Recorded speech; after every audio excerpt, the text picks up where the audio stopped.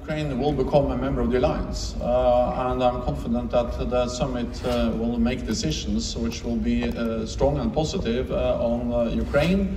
And we are now discussing this package that was launched in Oslo of practical support to enable full interoperability between Ukrainian forces and NATO forces, stronger political ties with the NATO-Ukraine Council, and then the removal of the membership action plan. And of course this is about moving Ukraine closer to membership.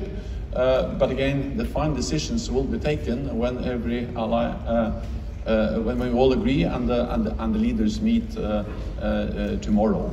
So it's too early to announce exactly the specific decisions and the specific language.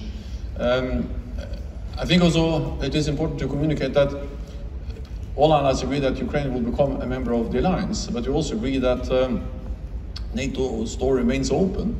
And we have demonstrated that by inviting Finland and Sweden to become members, and and Finland is already a full member. And we have also reiterated again and again that, of course, it is for the allies and Ukraine to decide when the time is right to invite Ukraine to be a full member.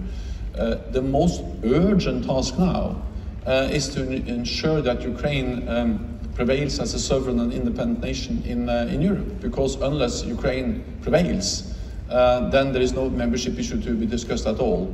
So I think it's extremely important that we continue to ensure that allies are providing weapons, ammunition, training, spare parts to Ukraine, so they are able to liberate more land, but also to deter Russia from further aggression.